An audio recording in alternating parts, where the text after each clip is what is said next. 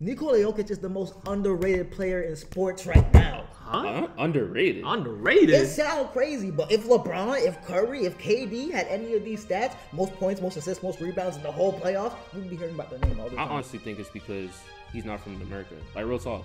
I don't see many players, third world countries, really getting that much attention. What about Luka Doncic? He's from another country. Yeah. He gets it, but there's other players not as good as him that still get more. I think it's just about being marketable. LeBron, as good as he is, he's a marketable player. I think Nikola Jokic, the reason why he's so underrated is probably because he kind of just don't look like a basketball player. The way how he's like built, you wouldn't think he's you wouldn't think he's a basketball player. Like, hear me out. Imagine you trying to promote an energy drink, right? Right. And there's people who don't watch basketball, but they want to be promoting an energy drink. Right. Do you want to be promoted by LeBron with big muscles? Yeah, exactly. Obviously, no, Jokic is killing it. Yeah, his IQ is insane. But the way how he dribbles, he just throws up shots. You're wondering, bro, how does that go in? Man, and it goes in, bro. Swish, nothing but that. It's crazy.